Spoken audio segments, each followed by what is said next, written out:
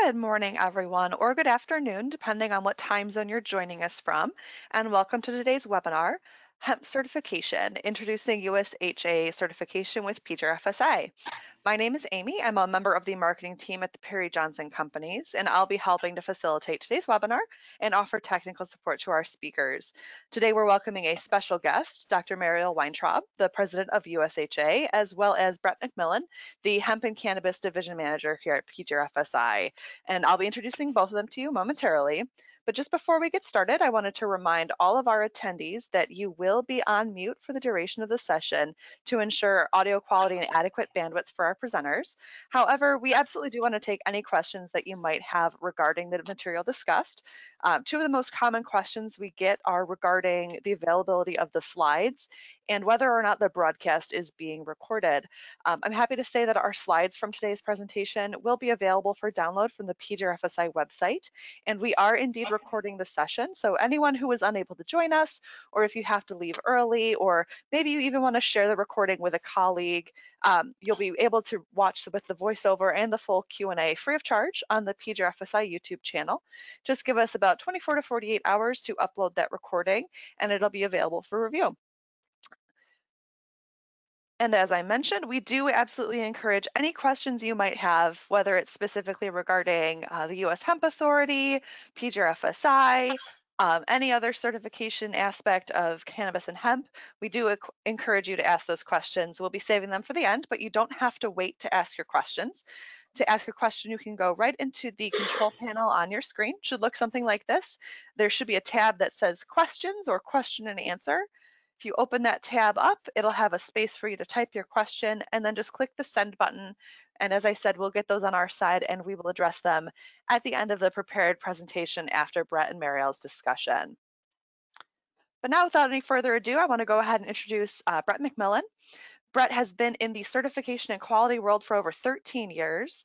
Inside the cannabis space, Brett has worked to develop industry accredited programs for CGMP, GACP, the USDA organic programs, and other ISO-based programs. As our program manager, Brett has worked with numerous state regulators to assist and educate entities on the wording, implementation, and execution of their important product safety and quality requirements through programs like GMP certification. In addition, Brett has been in the trenches, so to speak, with growers, extractors, manufacturers, and producers through these programs. These experiences have led to speaking engagements at numerous conferences around the United States, and I believe, Brett, you have a couple coming up this year throughout the last 5 years or so. And in his spare time, Brett likes camping, fly fishing, snowboarding, and all of that great outdoor stuff. So, Brett, I'm going to hand things over to you, and you can take it away and tell us a little bit about PJRFSI. Well, thanks, Amy. I appreciate the gracious introduction there, and welcome everybody to this webinar. We're pretty excited to talk about our new partnership with United States Hemp Authority, and also talk with Marielle about that. But yeah, Perry Johnson Registrar's Food Safety, we are part of a global group. And Amy, I'm not sure if I'm able to admit, there we go. So who is Perry Johnson? Who are the Perry Johnson companies? We're part of a family of companies under the Perry Johnson umbrella, and we are a global certification body for numerous types of ISO standards on a global level. Some of you listening in may be familiar with ISO 9001, medical devices, aerospace, things like that, as well as Perry Johnson Registrar's Food Safety. We are a globally recognized certification body for all major food safety standards. And about 5 years ago, we started getting a lot of requests from the hemp and the CBD world for good manufacturing practices audits, or GMP audits. And the cannabis industry has now caught up with that. And so relative to hemp and CBD and industrial hemp, we do have an ANSI and ANAB accredited program to recognize those GMP services. And so really it does boil down to quality, not just being an act, it is a habit. And with the companies that we're working with and the partnerships that we have, by bringing quality to the table, it's going to bring safer products out there into the marketplace, not just for cannabis and hemp, but food, medical devices, anything on that level. And so the longer I've worked with Perry Johnson and I've met clients and manufacturers globally, I realize how important it is to really know what you're making, how well it's being made, and to keep those things safe for our kids and our customers. As a third-party certification body, we would come in and do a certain type of audit, depending on what industry you're in. Relative to hemp, that could be a GMP audit, it could be an ISO 9001 audit, and for our discussion today with US Hemp Authority, it can also be part of the US Hemp Authority or the USHA's certification program for those products, and being able to put the USHA logo on those products going out into the public. So what are the benefits of becoming certified, right? Obviously, you're going to lower the odds of a recall. You're going to mitigate risks to public health and safety. You're going to be able to promote your products and know that your company is doing the right thing by having a certification audit. Your customers are going to have confidence in what they're purchasing, where they're purchasing it. And quite frankly, in terms of the financial portion of all this, it's going to help the value of your company. It's going to help companies stay ahead of their competition. And we've also, over the last few years, received calls from some pretty big player insurance companies that are looking to insure companies that only have some kind of a GMP or some kind of an ISO certificate in place, because those insurance companies want to lower their risk, which I found pretty interesting. So that's kind of an overview of why certification is important. And another thing is that certification is on an up and coming level being mandated in certain states with certain big box customers and things at that level that we can talk to Marielle about in terms of her experiences in the industry with that. Other things that we can talk about also further, but in a nutshell, how are you going to be ready for an audit from the USHA program or any other type of certification program? But specifically for what we're talking about today with the USHA and their GMP style checklist, you want to know what you're being audited to, right? You want to obviously have the checklist. You want to review that with your team. And typically that would be done via an internal audit, which also can be done at the same time with a pre-assessment. And that's really just kind of a gut check of, okay, we've reviewed the checklist. We've talked with this about our employees. We've been honest with ourselves about what our shortcomings are, what we may need to fix, what we may need to bring in a private third-party consultant to have us put these things in place. Have we invested in a software or a documentation program to help with what we're managing? So that's how you get ready for an audit. You review the checklist, you understand what the requirements are, you train your employees as needed, you do an official internal audit. And really, we get a lot of questions about, what is an internal audit? It's just that somebody on your team, not the certification body, not PJRFSI, not USHA, but somebody on your internal team or a privately hired third party would come in and do an internal audit and a dry run of that checklist. And when that internal audit is done, you have to show that you've basically issued corrective actions to yourself, and you've made a plan, usually in writing, of how you're going to implement those corrective actions.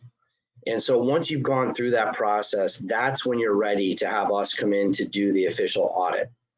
Another thing that's important to consider with timing is you can still sign up for any of these programs, even if you're not ready for the audit, because by going under contract and committing to the process, you are then in the matrix to be scheduled for an audit. So if you know that your goal is to have your USHA audit, let's say the first week of July arbitrarily, then now's the time to get signed up for that. Now's the time to commit to the process, because if you wait till you go through all these requirements that we're talking about to be audit ready, we're already going to be booked out months in advance past that. So it's very important to work with the timing strategy, to be honest with your team about what your goals are and when you're going to be ready. So that's a very important part that comes up quite a bit in our certification process. Also, once you go under contract with PJRFSI for the USHA program and any one of our other programs, we will give you what's called a pending letter of certification that shows that you've committed to becoming a USHA partner. Excuse me. And so once you have that in hand, you can use that to help market to your folks and your customers that you're in process of becoming certified, and show to the world that you're on track to make those things happen. Sometimes that can be good enough for a potential customer. Sometimes it at least shows that you're in process of making those things happen. So that's kind of an overview of the process. I'm going to slide this next slide forward to Marielle. And Amy, I didn't know if you wanted to do an introduction for Marielle, but Dr. Weintraub is president of the U.S. Hemp Authority. We're excited to be working with her and her team. The U.S. Hemp Authority is a nonprofit organization that has a very specific checklist and requirements to be able to use the logo that you see on this slide. And Perry Johnson Registrar's Food Safety, PJRFSI, we're proud to now be the official certification body for the U.S. Hemp Authority. So when folks are coming on board, I'll jump in really quick, Brett. I have the rest of Marielle's introduction here. As great. Brett had Thank mentioned, yeah, no worries. As Brett had mentioned, Dr. Marielle Weintraub is a founding board member and the current president of the USHA. And as Brett had mentioned, and I'm sure most of you are aware just from reading the notes on our webinar description when you registered, the USHA certification program is the hemp industry's initiative to provide high standards, best practices, and self-regulation to increase consumer and regulator confidence in the hemp industry. Dr. Weintraub's role in the USHA is a voluntary position, and she continues to support the cannabis market every day in her career as a director of scientific strategy for OTC and contaminants testing at Eurofins FCT Madison. So Marielle, thank you so much for taking the time to be on this webinar with us today. And we always, of course, we appreciate your expertise. So I'll let you take the wheel if you wanted to go through your little broad strokes overview of the USHA and what you guys are all about. Absolutely. Thank you very much for that introduction. And Brett, thank you for going over what Perry Johnson has to offer. And we are very excited to be partnering with y'all as we continue to grow this program alongside the hemp industry. So for those of you who don't know about the U.S. Hemp Authority, I'll give you a brief history of us. So way back in 2016, which basically feels like a lifetime. I like to joke that hemp years are kind of like dog years for everyone. It's like 7. But in 2016, the Kentucky Hemp Industry Coalition determined that a self-regulated organization was necessary for our industry. An example of a different self-regulated organization is the organic movement, now better known as USDA Organic. Same idea. So what we did is we hired an expert to help us develop this process, and we formed a grassroots organization. So in 2017, the Kentucky Hemp Industry Coalition actually became the U.S. Hemp Roundtable, and established a formal process to develop a guidance plan where we could develop a self-regulating organization and process to help support the growers, the cultivators, processors, and brand owners in this up-and-coming industry. In 2018, because the U.S. Hemp Roundtable's main focus is lobbying for the hemp industry, we decided to create a sister organization and founded the U.S. Hemp Authority. So originally it was seed funded by the Hemp Roundtable. We are separate organizations, and we continue to grow alongside each other, relying on the Roundtable for lobbying, but being the certification body for the hemp industry. You do not have to be a part of the Roundtable to have the certification on your product or on your farm or as a part of your manufacturing. It got very exciting in 2019. It is when our first round of certifications were being done. The original 13 seals were given out in March of 2019. And almost immediately we started to ask the industry for their opinion what needed to be better, what could we grow, what could we change, and based off industry guidance, we then developed what we call 2.0. We are continuing to grow alongside this industry. This industry is continuing to evolve. So in 2020, we had further updates and revisions made to the guidance, resulting in what we call 3.0. And some of that included a glossary. So what we noticed is that there was a lack of unifying industry vocabulary in the hemp world. And so what we wanted to do was create this glossary.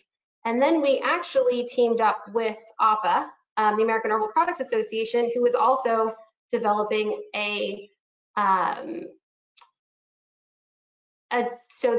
think they refer to it as their, I forgot what it's called. It's their version of the glossary. And what we're able to do is we actually have identical industry terminology when possible. Theirs is a published document, so you can find it. It is on their website. And what you'll see on our website, in our glossary, is reference to theirs as well, whenever possible. The more unity we have, the easier it's going to be to grow as an industry.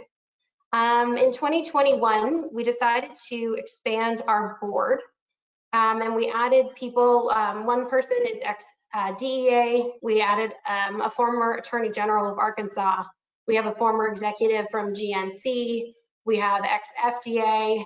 And what I actually think is most important is that we added additional representatives from trade organizations related to the cannabis industry. In this case, right now, the person sits in that spot. It's from the Center for Responsible Nutrition, CRN. And we also have spots for farming organizations. Right now, that spot is filled by someone from the Texas Hemp Coalition. So making sure that industry is working with us, making sure that related trade industries are working with us is how we continue to grow and become stronger. And then in 2023, we have joined forces with PJRFSI, and they are our official third-party certification body, which is incredibly exciting for us if you see the history and the credibility of the certification group. So the question I think I get most of all is, what is the value of being certified? Why do this? Why do this voluntary certification? And it's really important to call out that our program is the hemp initiative, is the hemp industry's initiative to provide high standards, best practices, and self-regulation. We need to give consumers and retailers confidence in hemp and CBD products. This is becoming even more important as FDA continues to push out and change how they plan on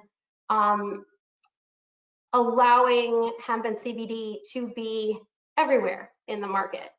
And what we're doing here is we're giving you a way to show your consumers and show the groups and the retailers why they should pick you over others.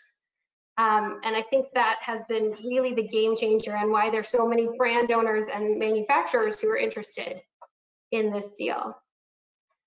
So I do want to point out that the hemp industry and the U.S. Hemp Authority are working together. So it's an industry-led initiative. We help exemplify truth in labeling. It goes beyond the CGMPs because it is very hemp specific. What makes hemp risky? We know that it's a bioaccumulator. So if you plant hemp in land that's high in pesticide or high in heavy metals, you can't dilute those out. So understanding the risks of hemp is what makes our certification so strong. We help, because of our label reviews, it helps improve integrity. And we do require specific testing. What's interesting is we have tried to understand what the states are doing and stay in front of the state regulations. And you will notice that our requirements for testing are very similar to some of the states like New York, Colorado, California. And it's because there are people on our board, including myself, who actually work with these states, which allows us to stay a bit ahead of the curve in our requirements. So we want to help you build your brand's credibility. Back in 2016, there were far fewer cannabinoid products on the market. How do you differentiate yourself? How can you show customers that you can be trusted, that you're authentic, that you aren't synthetic, you are plant-based cannabinoids? How can you make sure they understand that you have a quality assurance program and that your labels are being transparent to them? And this is one way that we are able to help support your companies on this market that has tons and tons of brands that have magically popped up over the last 3 years. And so being able to help you build public trust in your brand is our goal. And so Brett, I will pass this back over to you, where we can, I think we planned on, I'm pretty sure we have a couple questions that have come in from what I can tell. Yeah, Amy, if we can either jump to the questions that have come in, or I had a couple conversational questions first, Dr. Weintraub, could you, I know the FDA just had kind of a ruling, no ruling of CBD and products and things like that, and you know, there's kind of some confusion out there. Can you just give like a bird's eye view of what the FDA said but didn't say in terms of CBD, and maybe we can just kind of bounce off of that? Yes, so the not nice way of saying it is that the FDA kind of kicked the can down the road on when it comes to regulations. I actually found it incredibly fascinating that the first thing they did was said that their current dietary supplement regulations were not strong enough. In this case, they didn't want CBD to fall under, or other cannabinoids to fall under 111 or 117 in the food industry because of some of what they refer to as risks. The Hemp Authority took a very strong stand back in, I believe it was 2019, when we started to see things like Delta 8 on the market and other purposefully intoxicating cannabinoids. And you'll notice I use the term intoxicating versus psychoactive. I have a PhD in neuroscience, and anything that changes any behavior is psychoactive, so there is a difference between psychoactive and intoxicating. But what I want to make sure people understand is we took a stand against the intoxicating cannabinoids, not because we wanted to hurt farmers and not because we had a grudge against, let's say, the high THC cannabis industry. It's that we understand that there was meant to be a difference in the Farm Bill between industrial hemp and high THC cannabis. So adult or recreational use, depending on where you are, or med. And we understand that there is that risk added. So if you're going to have an intoxicating product, there needs to be a difference in what's required on the label. That's why it's governed by each state, and the state allows for certain amounts, and they require certain regulations, and they require certain statements on your label. We took a stand against synthetics. We took a stand against intoxicating because it's not how we got the Farm Bill passed in the first place. It's not how we're going to be allowed to be in everyday products like food. And so making sure that we stick to the non-intoxicating cannabinoids and making sure we stick to non-synthetic cannabinoids is also protecting the farmers. And so what FDA did was say that the current regulations aren't strong enough, and they're going to need to develop an entirely different way of regulating these products based on certain risks. I don't necessarily agree with them. I agree that if you look at something that I would consider not hemp, let's say Delta 8, the 111 and 117 are not strong enough for it. They're just not. But if you're looking at something like CBD or full spectrum or broad spectrum extracts, the current 111 would cover those products as long as manufacturers are following those current good manufacturing processes. Okay, and for those of you that are tuned in that may not be familiar with some of these acronyms, as Dr. Weintraub was mentioning, 111 is CFR 111, which is typically geared towards dietary supplements. So, you know, And what is CBD? Is it a dietary supplement? Is it a food? Is it a drug? That to me, just on a street level, seems to be a never-ending debate. And I don't know if that is ever going to be answered, if the FDA needs to put that in a certain category, but you know, only time will tell. Amy, did you have any of the questions that came in through the webinar that you wanted to put out there? I do, yeah. So this is a question for Marielle. I know you had mentioned earlier in the presentation when you were going over USHA's positions and how you work with entities to develop your program, you had mentioned specifically working with certain states. Are there any, you know, municipalities, state governments, any kind of special recognition from any state or local, I don't know, governments regarding USHA certification, you know, where it kind of gives you a free pass as, you know, you're recognized the USHA, or is there any aim for that to become the goal with USHA certification? Yes, so there is nothing in stone yet. There are 3 specific states that we have been talking to where they have positioned the U.S. Hemp Authority certification to look similar to a supplier verification program. When you are selling products, but you don't live in that state, how is that state supposed to monitor and audit you the same way they would those that are being manufactured or produced in that state? So take, for instance, the state of New York has requirements for those for testing for everyone, but they also have additional requirements of licensing for companies in the state of New York. So how can they be sure that someone, let's say, that's based in California and selling in New York are following the same regulations that they require of their own companies in that state?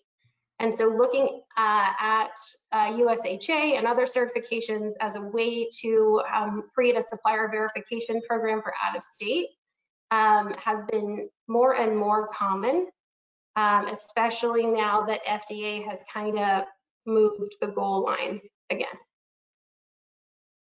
Kicking that can down the figurative road, as Brett put it. All right, great.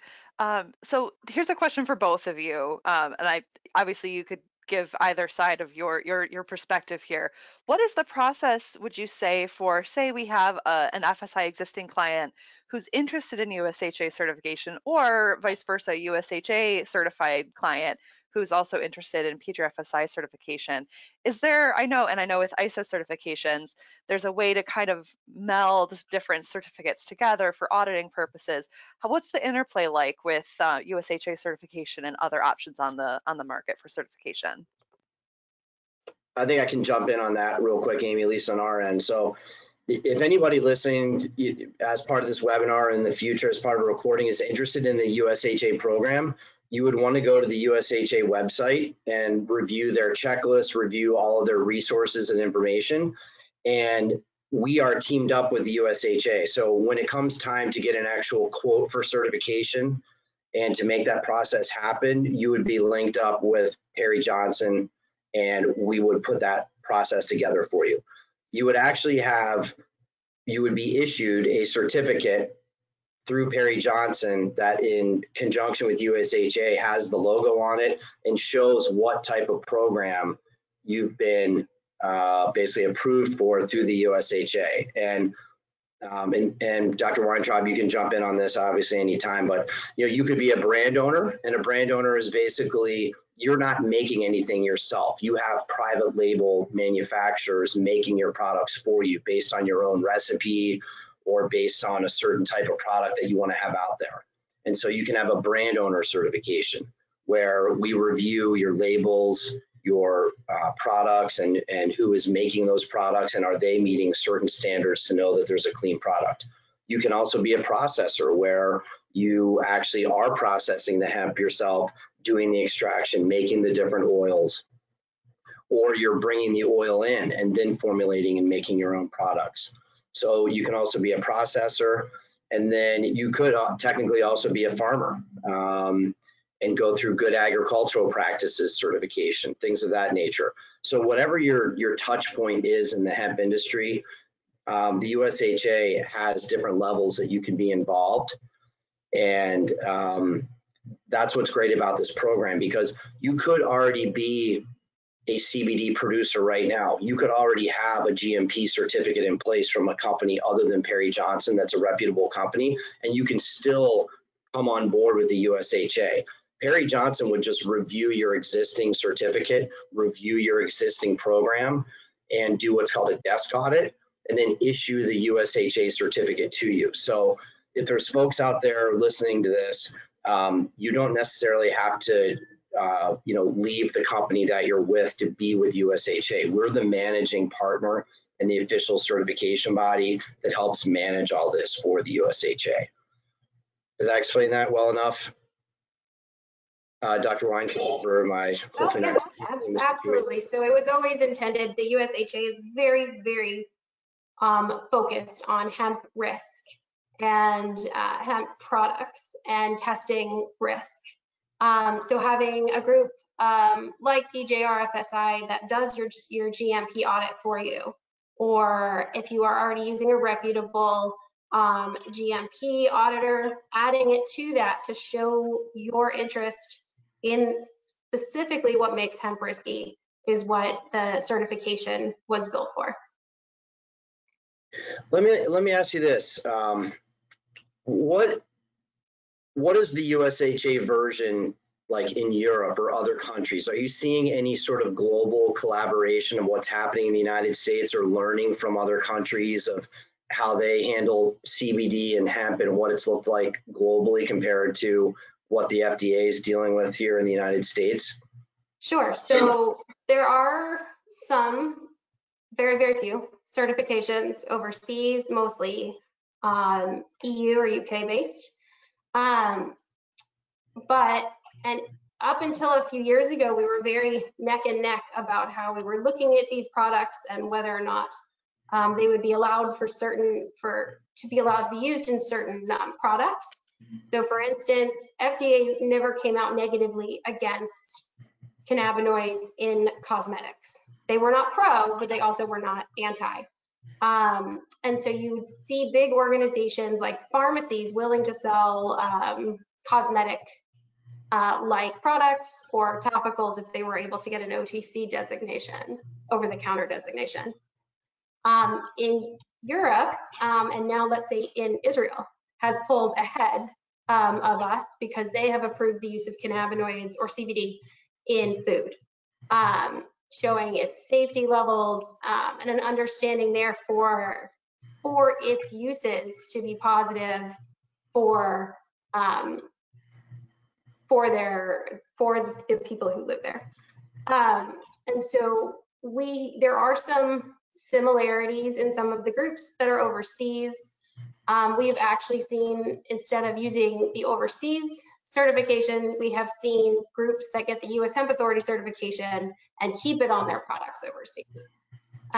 So that was really exciting to see, just based on the strength of the certification and based on the strength of what we ask those who are certified to do, to show that the products that they are selling are quality, are of a quality nature, and are very careful about testing and understand the risks that having these specific plant-based compounds, how that changes how they test.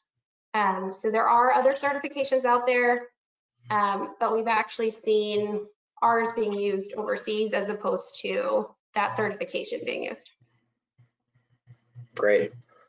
And interesting perspective. I've got a question here from the audience. That's a bit of a two-parter, so bear with me. We have a question. You mentioned that the testing regulations for USHA certification are similar to California, Colorado, New York, etc. What are the testing and sampling requirements for the certification, and where is it available to be reviewed? Second part of the question, how should labs best prepare to test for the full panel, and how will methods or MU be specified? So if you go to our website, which is ushempauthority.org, you can click on, there's a banner around across the top, and it says you can review the 4.0 guidance. So it's our guidance documents. It is split up by brand owner, manufacturer, or farmer. So you would go to your section and it will list the testing and our suggestions for that testing and where to find it. So we call out things like the AOAC method for testing cannabinoids because the CFR calls out the AOAC test methods when you have the ability to use those. We do give you the opportunity to either test with FDA BAM or to use other pesticide methods depending on what you're most comfortable with and what the requirements in your state are. So hemp has for those of you in the industry know that there's this patchwork of regulations coming from different states in addition to federal regulations. So even though FDA doesn't think 111 for supplements or 117 for food are strong enough, that was still the basis of what we originally used to develop these hemp testing programs, because we do believe in their strength for non-intoxicating compounds. So understanding that we do call out certain methodologies, we require heavy metal testing. Almost every state's going to require the big four, so that's lead, mercury, cadmium, and arsenic. We also require mycotoxin testing, which are the aflatoxins and an ochratoxin, as well as total.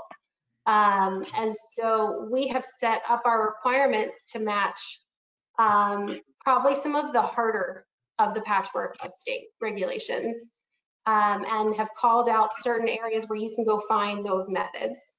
When you're speaking to your lab, let's say you're in the state of Colorado, you have an entire layer there that isn't, let's say, a part of California, because you have tests that have qualified under the state of Colorado or CDPHE. So you'll have to make sure you are using one of those approved testing labs, and then following the requirements of CDPHE, which are very similar to the requirements of the U.S. Hemp Authority. We do allow for slight changes in the case that your state requires it. So state will be considered the way for you to be certified if the USHA certification lists something slightly different than your state. So that would be something you'd work with the auditors with. So from PJRFSI, what you would tell them is, this is what the certification says to do. We understand that. This is what the state says to do. You should be following your state.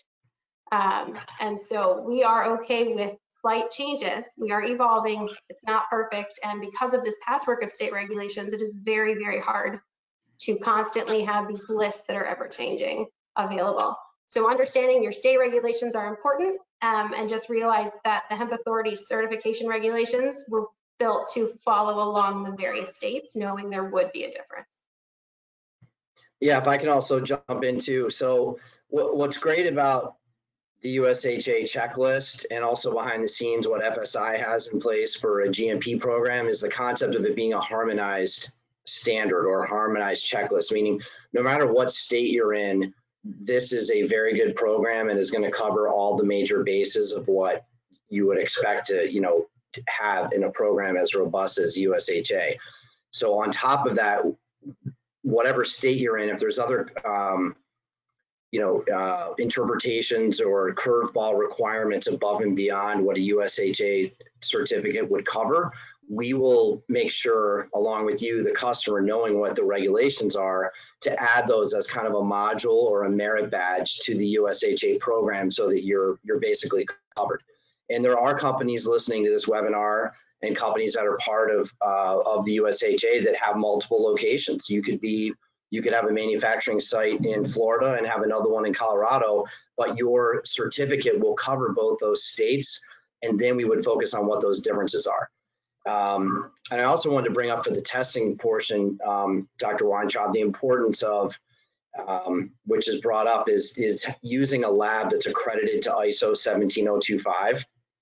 And full transparency, we do have a sister division called Perry Johnson Lab Accreditation, which is a global accrediting body for the ISO 17025 standard. So some of the folks that are tuned in here, your lab may already be accredited, and you can add those different methods and those different tests within the hemp industry. And many of those are very similar to what's going on in the cannabis world, to what we, on the accreditation side, on the lab accreditation side, there's kind of what we would call a full panel accreditation, where there's potency, residual solvents, heavy metals, pesticides, all the micros that you mentioned, Dr. Weintraub. So, I think if a lab is accredited, or a lab is on their way to becoming accredited and has that kind of an accredited level, that they would be able to handle those different types of test requirements. Is that fair to say, Dr. Weintraub? It is, other than the fact that we do require a 17025 laboratory. So we don't tell you who to use or who has to be the accrediting body for that 17025. But because it is an ISO accreditation, it is universal or very similar to.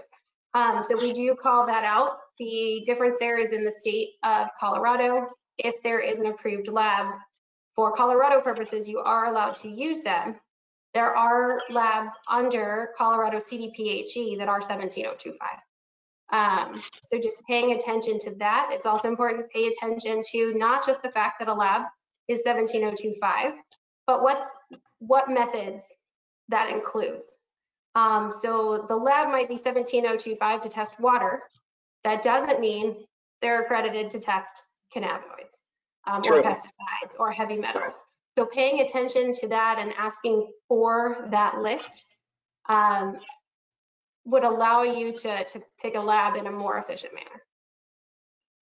Yeah, that's a good point. So that's basically their scope of accreditation at that point, because you're right, a lab can say they're 17025 accredited, but unless you see their scope of what they're accredited for, it may not be the right testing service, and as a client or a potential USHA member, that's definitely something to watch out for.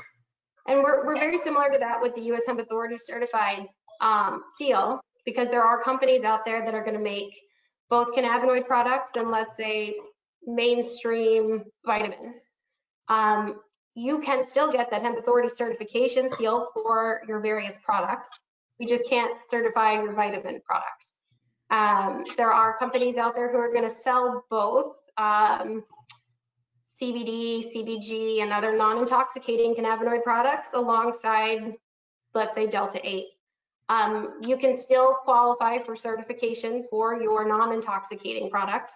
We will not certify your Delta-8 product. So we understand, and we are actually very flexible. If you have questions, feel free to ask us. We both have email addresses. If there are questions about what kind of products you can certify or who can get certified, feel free to send emails in. We're happy to answer those. Yeah, absolutely. I was just about to encourage everyone, please keep those questions coming in. If you're a little shy, or maybe you have a question that's a little too personal or specific regarding your individual business, as Marielle just said, please send those questions in via email or give PJRFSI a call. There's also just more information, as Marielle mentioned. The standard itself is available from the US Hemp Authority website, which is right up on your screen. And if you download these slides, they will also be clickable links embedded for your convenience. We do have a follow-up question from the audience on a similar note to the one we just covered, Marielle, regarding will measurement uncertainty, LOQ, LOD for trace analytes, minor cannabinoids be addressed, and will sampling methods be addressed? So that's a very excellent and interesting question. So we have actually addressed issues like LOQ, but very purposefully in our glossary. So it has to do with naming something like broad spectrum hemp extract. We expect for the LOQ of your Delta-9 THC to be below a certain amount, which is listed there. I believe it's 0.01%. I would have to double check. But it is listed there, and it's very specific for the reason that we don't want someone calling a product broad spectrum extract, which theoretically would have had the THC removed, but setting their limit of detection to, let's say, 0.2%. That's not broad spectrum. So we do take care of some of that information. When it comes to pesticides right now, we're following EPA guidance. And when it comes to residual solvents, we're following USP 467, so they are limit tests. That information should be in the guidance. If you need further further information, you can email info@ushempaauthority.org and we can point you in the right direction. When we can, we use AOAC methods because AOAC methods are peer-reviewed methods and do take into account method uncertainty. All right, hopefully that answered that question thoroughly enough. If not, like I said, please do send in those questions. I haven't seen any other audience questions come in, so I think we're safe to start wrapping up a little bit. Marielle, I know we have plans down the line for some more webinar content and presentations, so we're looking forward to those. Did you want to just give a brief overview, though, of what the process is for those who are interested in being certified to the U.S. Hemp Authority certification standard? Sure, the easiest way is to go to our website. There are links if you want to be certified. But as Brett mentioned, I would first look through the guidance documents and see if you're like, oh yeah, that's easy. Oh yeah, we've been doing that forever. Of course we have a quality assurance person. Of course we have training. And then reach out if there are questions directly to PJRFSI, or when you go through the U.S. Hemp Authority links on our website, it will send them a message. We purposely put a veil between the U.S. Hemp Authority and our certifying body because we don't want people to not look into getting certified because they're scared someone they might know might see that they didn't make it or chose not to go through with it. So those questionnaires go directly to PJRFSI, and that way you can look into it without anyone else in the hemp industry knowing you're looking into it. This used to be a much bigger deal in 2016 when there were like 20 companies. Now, you probably don't know most of the people out there. So it's a little bit less of an issue, but that's the easiest way to start looking into this, is to go to our website and just follow those certification links. Great, thank you. All right, I didn't see any other new questions come in, so we will go ahead and start wrapping up. As I mentioned, we are planning on having a few more webinars in the future with USHA, so just stay tuned to our social media. If you're not already signed up for the PJRFSI email mailing list, I absolutely encourage you to sign up for that. You can go to our website. The URL is right on your screen there, PJRFSI.com. If you scroll all the way to the bottom of the page, on the bottom left, there should be a field where you can insert your email address and just click subscribe, and that will get you on our mailing list for all of our upcoming webinars, newsletters, any other information that you could desire from PJRFSI will come right to your inbox. Marielle, Brett, thank you both so much for taking the time for the webinar today. Any parting words of wisdom before we sign off? Only that I will be presenting at the NOCO 9 in Colorado Springs at the end of March. So if there are questions, you can find me there. And I'll be at that event also. So that's going to be a great event. If anybody's in the Colorado Springs area or plans on coming out, that event is stacked with a lot of very talented, very connected people in the hemp industry, and I'm really looking forward to it. I think it's going to be a great event. Sounds like Colorado Springs is going to be the place to be. All right, on that note, we will sign off for the day. I wish you all a great rest of your week. Stay safe and stay healthy out there, everyone. Have a good one. Thank you. Bye. Thank you.